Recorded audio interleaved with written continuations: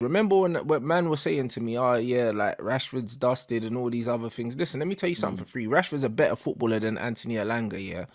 And Anthony Elanga is now playing at a team in a system where they're utilizing him in a way where at Revisionism, least. man. Come But on, that's man. what I'm saying. Revisionism's mad. Like, bro, Yeah, it's yeah, not because revisionism's mad. Elanga's good. It's not because he's good, and that's what I'm saying. What people don't realize is in football, and especially modern football, because it's so structure orientated, you don't have to be an absolute world beater, yeah, to put up good numbers and to have little good spells, bro. You just need to be put in a system, yeah, that favors your skill set, innit? That's all you Yep, need. And then if you've got a good yep. coach as well on top of it, it's an absolute bonus. That's just all it is. Bonus. Rashford ain't had a coach Yep. yet since Van Gaal. Neither has Martial. Neither has a lot of these players, bro. Yeah, Do you know what I yeah. mean? Like even when I look at Mason, bro, it's like, bro, he done all of that without a coach. You know Yeah, what I'm yeah. saying? Man. Imagine if That's he why you had a gotta give it proper. more credit. Imagine if he had Yeah, a I know. proper coach. Do you know what I mean? Imagine Yeah, if yeah, these yeah. youths had a coach like Van Gaal that was actually nurturing them. He only had Ollie And in it. I mean, He them only had Ollie in exactly. it. But that's what Ollie. I mean. Ollie Yeah, ain't no yeah. coach, and he said it himself. No. Like Carrick and No, he McKenna was were there. vibes, man. Do Yeah, you know yeah, what I'm yeah. saying? And And you know that's what it what is I with mean. Elanga? He ain't got no kind of natural ability. All of it, like I said to you, he's It's just athlete. He's athleticism. bro, That's this it. guy is He an can't athlete. ball. He He can't is ball, an bro. athlete, bro. And you know what? But the thing is, I'm happy for him. He's a good kid, in it. Like, you know what I mean? It's one of them. Yeah. You go into a different environment. You get me? He never really had a massive skill set. He was quick. You put him in behind, yeah. He had speed, etc., etc. That's what it was, man. He's gone to a Yeah. different team with a different skill set, with a different mentality, and that's all it is, bro. Fair play to him, but what happens at United is different, man. You got to be mentally strong. When you don't beat a man, it gets into you. You start then crumbling, bro. Pressure is different. Yeah, but You it get me? At shouldn't, different clubs, but it shouldn't though, yeah. and that's what I mean. Is because these guys are not being nurtured. Because if you're a player, if you are a player that you know that one of your main strengths is 1v1s, yeah.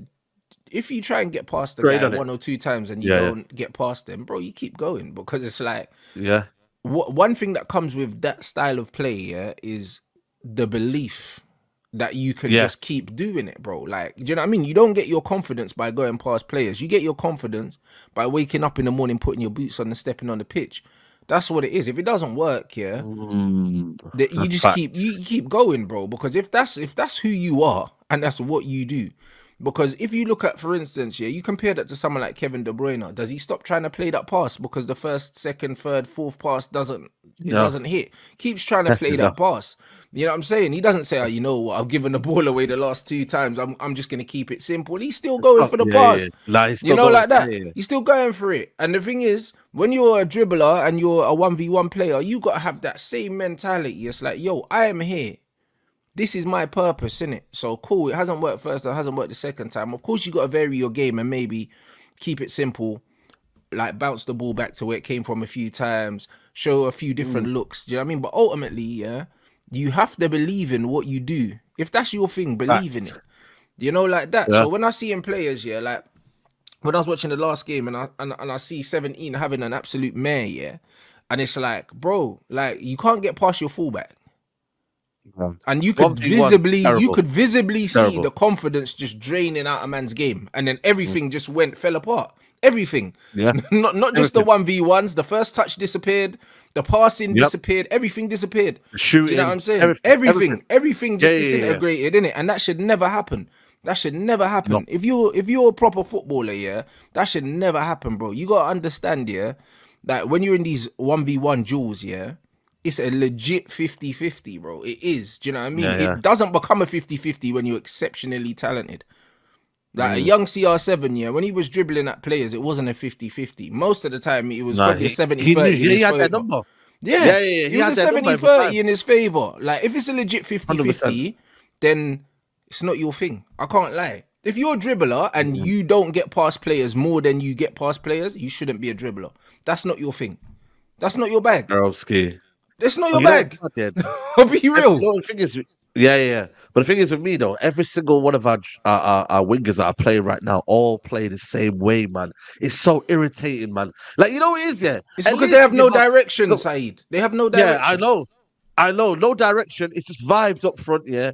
But the thing is, yeah, you've got to have a balance, man. You know what it is with certain wingers, yeah. Maybe on one side you have a different type of winger that runs in behind his pace. It's like Bayern Munich. Coleman is more of a you know what, running in behind is quick and whatnot. Then at least Sane, different type of winger who likes to dribble, a bit more technically secure, etc. Bro, I'm seeing the same dynamic on one side and on the other. It's actually tiring to watch, you know, man. Yeah, but that's because no one, the man. manager should be, the manager either needs to pick different, the manager needs to pick different variations of attackers, yeah, or he needs to direct these guys, bro. And this is why I say, yeah. And you ain't seeing that. Why he hasn't tried Rasmus on the right wing? Bro, why? He's a winger now, man. I'm telling you now. Put him on the right wing, man. That's why he was playing for Atlanta most of the time, man. Put him on that right hand side. Get him off the shackles of flipping being a WWE wrestler, man. Bro, I can't lie. I feel like Oli would have tried it. I feel like Jose would have tried it. Remember, we even tried Lukaku on the right. Like, remember, because he can cross, bro. You know, like that. Like, it's like at least Jose tried the thing. Bro, Lukaku was one of our best crossers, you know. Lukaku can cross, bro. If he can do anything, he can cross a football. He can't do anything else, but he can cross a ball, bro. Do you know what I mean? And a lot of the time, strikers know, strikers know where to put the ball. They always know where to put the ball. Oli could cross as well. When we used to play Oli on the right wing, because there was one point where half of the time. we played Oli on the right wing in games where we needed a goal, and bro, like he could put the ball in these dangerous areas because these men know where they want it. Do you know what I'm saying? Better one. Wayne Rooney, did he start off his career up front? Bro, he was playing on the he was accommodating Ronaldo and them, man. He was playing on the wings half of the time, man. He was. Ronaldo, the manager was like, you know what? Ronaldo needed a free roll. Ronaldo needed a free roll. And the manager said, you know what? I'm going to put you on the wing. Let me analyze it in a certain way. Let me get the best out of you even more. And then when he went on front, he was even more lethal. So end of the day, you've got to try something and analyze where things are going for you to like say, you know what, cool, maybe this is your position now. Like, try it, bro. Don't harm anyone. But this manager's stubborn because he bought him and now he's gambled on it and now he's thinking, yo, you must. It's almost as if, you know, when you say to someone, right, okay, you need to get these set of results in your exams here. But as a teacher, you're not teaching a different way of, let's say, I don't know, let's say we're doing multiplication, and you're not doing a different way for him to learn. Whose fault is it? Is it the student or is it the teacher? You haven't found a different way for him to teach and learn it. That's all it is. When you're teaching, you have to find a different way of learning. That's your job until he gets it right. You know what I'm trying to say to you? So, at the end of the day, the manager's not finding a different way of learning for Højlund. He's just saying, you are a striker and that's where you're going to be. That's it. Simple. That's where you're going to be. But you can't keep being stubborn. Come on, man. You can't keep being stubborn like that, bro. Because we're going to lose out. And Broski, every single striker in the Premier League is scoring more goals than us. Like, it's getting embarrassing now, bro. It's actually getting embarrassing. No goals in 4 games, Rants. No goals in 4 games. No goals. Yeah, but that's just our attackers, bro. Like, when you look at the individual performances as well, they're not good. You could argue that Anthony's probably... you could argue that Anthony's probably been our best attacker in a weird way. In a weird way, he has. Do you know what I mean? Like, and that's just because and that's just because he's messing up less than everyone else. It's not even because he's good. Yeah. He's just not as bad as everyone else. Do you know what I mean? Yeah, like, that's where the bar is, bro. Like, when you actually deep it, like, that's where the bar is. That's where the bar is, man. You get me? Like, I feel like in possession, he can be a bit tired until he gets to that final third. You know what I mean? You look at him, like, okay, he's keeping the ball. He's retaining possession. Then you're like, okay, when you get into the box, he does that stupid shot, that he did last season a few times and went in, But he keeps doing them shots. But then he made one cross to Højlund. And this is the problem, man. Højlund did not anticipate. He was not on his toes. And then he missed it. Apart from that, we didn't get anything else out of him. And did he not take him off as well? He tends to take off Anthony first as well. Because he knows him, blood. You know what I'm saying? Well, there you go. And he should have took off Garnacho. Because he knows him, bro. Do you know what I mean? And that's what it is. Because he knows him, he'll take him off, bro. And the thing is with Anthony, like I said it a million times, it's like, cool. Fundamentally, he's not the worst player. His decision-making's not good. And technically, he does bozo things. But again, what are these guys working on with him in training? Because every time Anthony gets on the edge of the box, he crosses the ball out for a goal kick. All the time. Or he tries to shoot and it goes out for a goal kick. It's like, bro, you should be working on instilling something into his game that he can repeat again and again and again. Even if it means yeah that we're getting 100 footballs, and I'm playing that ball into Anthony on the right wing, and he's getting the ball out of his feet and he's putting it into the box. Bro, if you need to do it 100 times every training session, we're doing it 100 times every training session. Like, bro, that's what we're doing. I was watching Jermaine Defoe on Field Fellas last night, and he was like, yo, after training, I was shooting like 20, 30 minutes after everyone left. This is the problem now. Our players doing that nowadays. I don't know. You know what I'm trying to say? I don't know if they're staying after training to work on it. I feel like now this got a divine right. You know what? I'm cool now. I'm made at United. You know what I mean? And everything's cozy. And the manager's made everything cozy for players, man.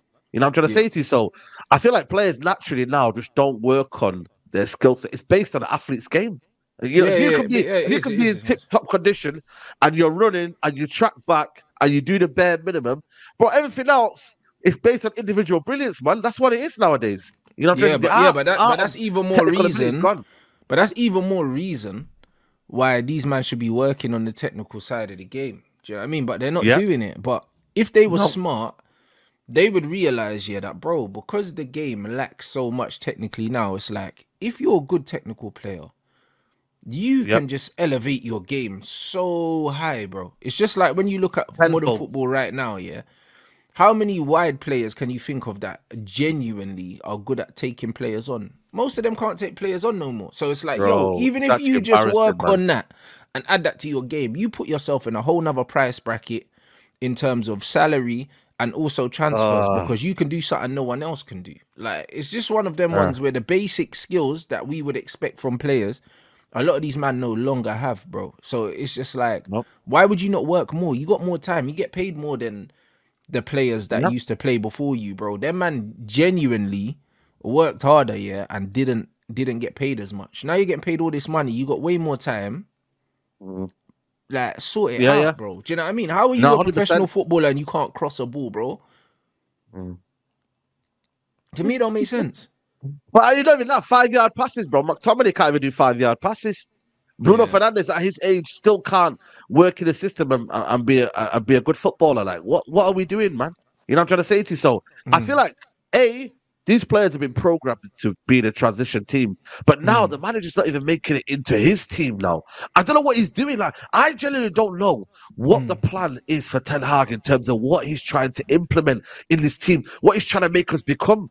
Like, if we can see a little bit of a something from Ten Hag, I don't think most of us would be Ten Hag out. But the problem is, we haven't seen anything from us to back him and be like, there's any guidance, there's any direction. There's not been nothing. Against West Ham, I was bored to death. I fell asleep, bro. Yeah, I genuinely fell asleep. The game was bad. Horrible football. The game was so bad, bro. Do you know what I'm saying? And he was drifting away from us, every single time. You get me? So, like, man, saying there's no point doing 30 shots for Hoyland if he's getting one pass in 7 hours. But bro, what you got to realize is, if as a striker, if you're not receiving the ball, it's your fault, bro. It's your fault. Do you know what I'm saying? Because at the end of the day, there's multiple things you can do as a striker.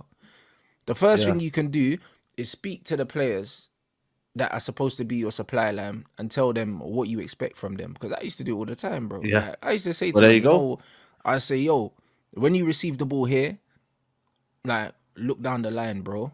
Do you know what I'm saying? Or I tell them, yo, play it into my feet. Especially when I'm playing with people I'm not used to playing with.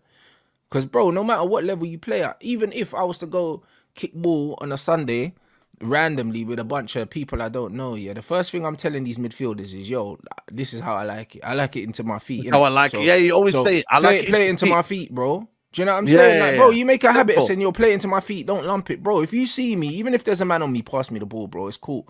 Like, you let man know that, yo, this is how I play the game, innit? Rasmus can either say to Garnacho, say to Garnacho or say to Anthony, yo, like, when you receive the ball, I'm going to make this run look for me.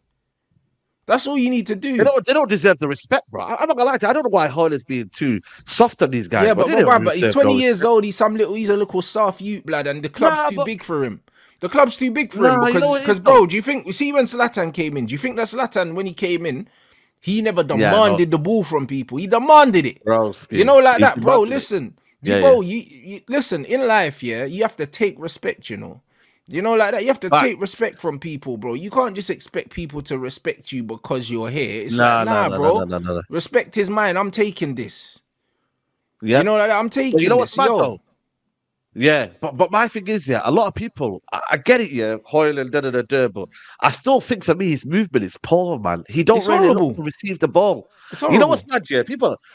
People can say what they want about Martial and that, but one thing when that ball goes into him, it at least sticks to him and it brings people into play. He knows when to kind of go, you know what? Yeah, but And you will also say, he oh, shows for it, bro. Because the thing is, yeah, he it's shows not a for it. Yeah, no, coincidence that exactly. the ball goes into Martial because Martial knows, yeah, how to start behind the defender, run in front of the defender, pin them, and then show for the Yeah, ball. He'll pin them and and he'll then be like, show yeah, for the play ball. it, but he's got the guy pinned. Hoyland asked for the ball. He's not even set up to receive it. And then he's wrestling, yeah. Yo, He's wrestling with the defender while the ball's on the way into him. If you watch, that's why he ends up on the floor. If you watch, yeah, if you, as a striker, if you set your base before the ball's played, a player can't push you over. It's impossible. that's what I'm It's saying. That's impossible what I'm trying because to if say. you're pinning him, yeah, and you're leaning into him and he's pushing into you, there's no way you should end up on your face. The only way you end up on Nope. your face is if you're trying to set while the ball's on the way in. Like, you're not set, bro. So why are you asking for the ball if you're not set? And that's what he does, and then he just gets bounced over. Like, we see it all the time. This guy's rolling around on the floor, and like the ball's on the way into him, and he's tussling with. Like, it's like, bro, what are you Yeah. tussling with?